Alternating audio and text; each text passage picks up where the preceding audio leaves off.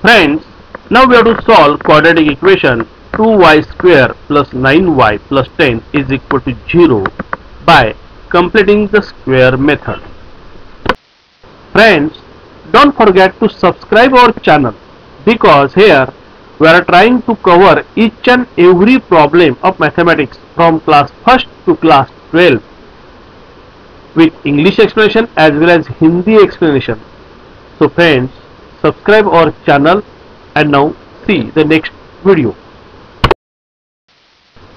Now here the given equation is 2y square plus 9y plus 10 is equal to 0, and we have to solve this equation by completing the square method.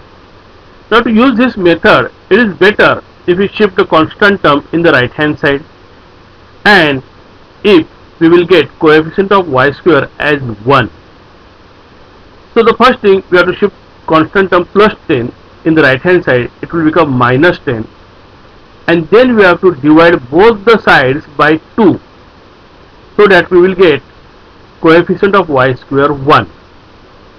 So we get a new equation as y square plus 9y upon 2 is equal to, in the right hand side, minus 5.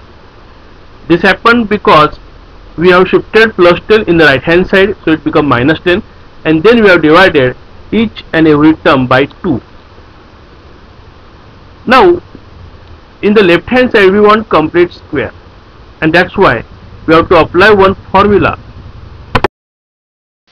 A plus b whole square is equal to a square plus 2ab plus b square.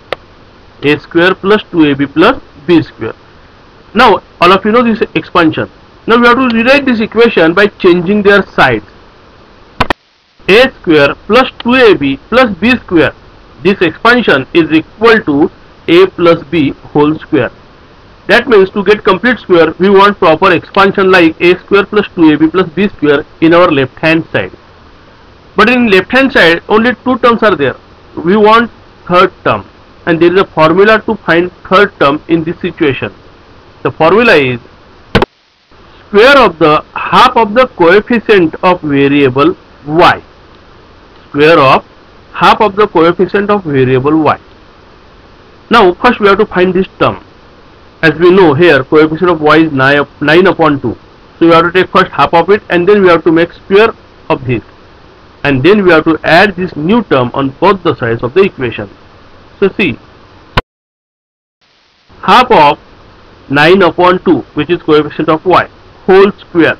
Now its value is, if we solve this, then its value is 81 upon 16. 81 upon 16. Now we have to add this term 81 upon 16 on both the sides of the equation. So we get,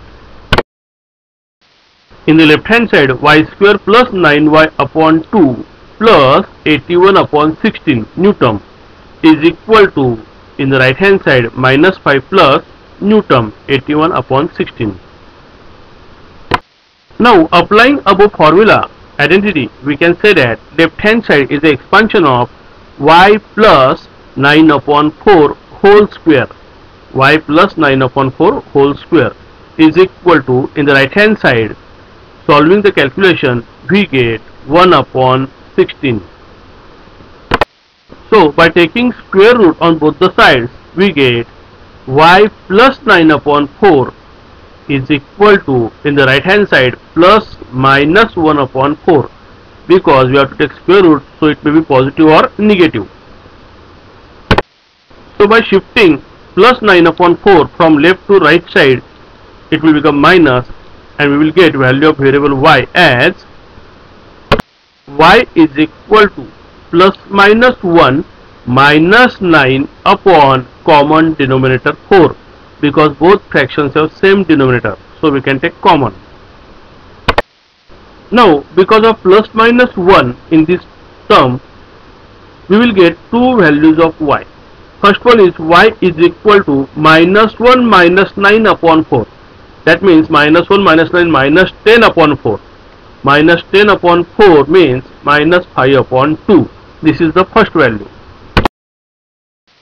And second value of y is plus 1 minus 9 upon 4. that is minus 8 upon 4, that is minus 2. So like this we have two values, means two roots of this equation. One is minus 5 upon 2 and other is minus 2.